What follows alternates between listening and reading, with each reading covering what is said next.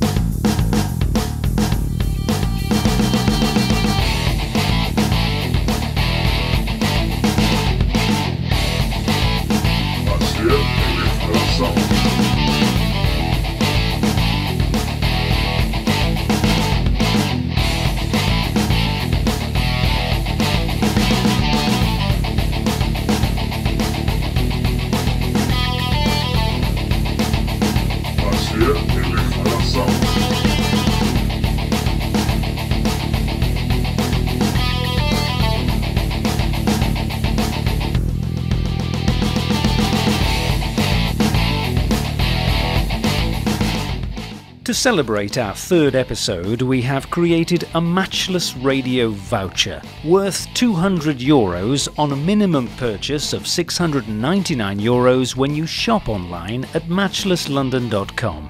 The voucher is valid until the 30th of September. To use your voucher, simply enter the code third episode at the checkout. Today's guest has been nominated for the Academy Award for Best Costume Design 12 times, winning 4 times for the films Chicago, Memoirs of a Geisha, Alice in Wonderland, and Fantastic Beasts and Where to Find Them. She has a long-standing collaboration with director Tim Burton, from Edward Scissorhands to Dumbo, from Hannibal Lecter's Mask to Alice in Wonderland's Dress. With over 30 years of experience, she is a much-respected Hollywood legend who has worked many times with Michele Malinotti and his companies. Together now with her good friend Michele Malinotti, it's a great pleasure to talk with costume designer Colleen Atwood. Hello. Hello. Hi, Colleen. Was that introduction okay for you? How do you feel about that introduction? Yeah, absolutely. That was great. Okay, wonderful. I wanted to start by asking, how do you get started with a new costume for a new character? Where do you find your inspiration? Well, I think when I first began, my first point of inspiration is the screenplay, and reading that and getting ideas from that. And then sometimes if it's set in a period, I read books that are set in the same period with the same sort of type of people. I try to find out things about the time and how people lived. And then I look at photographs, museums, fashion, always, just for fun. And even though it doesn't relate, I like to know what's going on in the world anyway, so I always relate back to that. Okay. And then I start looking for real clothes from the period to get ideas to make them for modern day bodies, which are quite different than the bodies from the period. Very seldom do those clothes actually fit actors. So that's kind of my starting point, and then fabrics and different random things kind of inspire me as I go along. You have created some iconic designs for Helena Bonham Carter, Johnny Depp. What is it like working with those actors and the director Tim Burton? What kind of collaboration, what kind of teamwork do you have? Well, I've done more movies with Tim than anybody that I've worked with, and I think that there's certain sensibilities that Tim and I share, and it's hard to explain what it is, but it's maybe that we grew up in a similar time, in a similar economic world, and in a similar sort of suburban American world that that the style of the times was similar, and that we both are very, we don't put a lot of stuff together. It's about taking things out a bit. So it's what you call in painting or stuff negative space. So it's about, with Tim, sometimes it's like an empty room with the perfect doorknob. Or for me, sometimes with a dress or something, it's a very simple shape, but has an amazing color or amazing piece of jewelry with it or amazing accent with it that sort of puts it into another world. The costumes are incredible. I was wondering what kind of compromises you have to make and why. And I'm thinking about, for example, the all-action star Tom Cruise in Mission Impossible 3. What kind of compromises do you have to make for the movie? Well, it depends on what you have to do, what the costume has to do in the movie. I don't ever call it a compromise. I call it a challenge, because it's not really that you're giving something up. It's that you're taking something on that you didn't know was going to be there. So I'd rather spin it as a positive thing than as a compromise. It's like dressing actors, especially for action movies, and especially someone that does so much of their own action like Tom, is to make it work for him, because it's all about that happening. So if he can move his arms, or anybody can lift their arms, move their arms, roll on the ground, stand up, and do all those things they need to do in the costume, and it works. And sometimes it involves doing 3 or 4 versions of the same thing, because different things work well for different purposes in an action movie. Or with an action costume, whether it's Tom Cruise or somebody in Planet of the Apes. Yeah.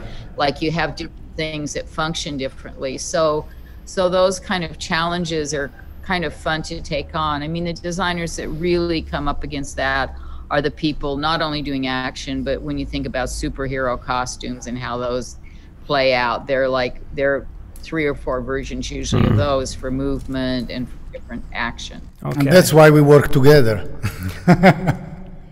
Exactly. Yeah, I wanted to ask now. Collaborated, Mike and I, for many years.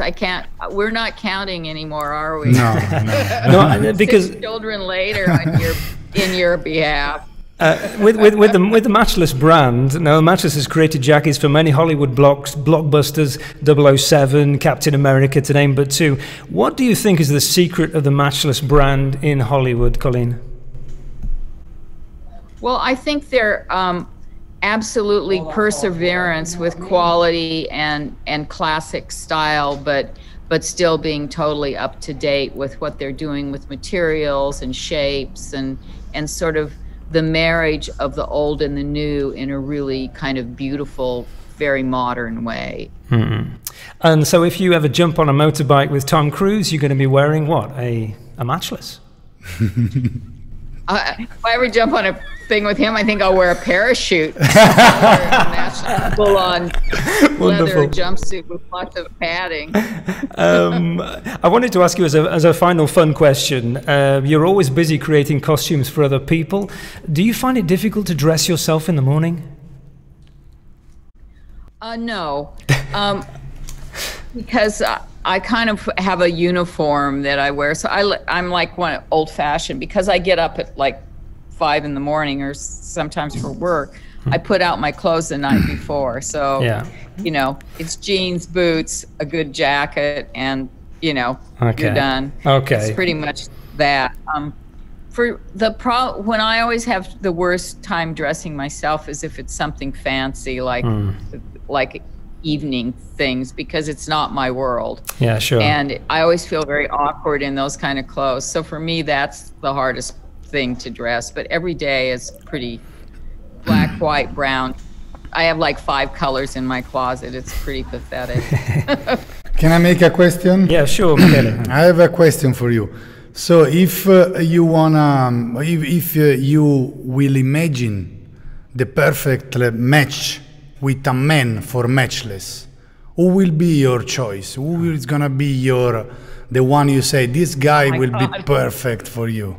Oh, I mean, whatever. It's just a thing. Because you need the right guy. No, because it's about, I mean, my respect for your work, for you as a person, all the experience we made together.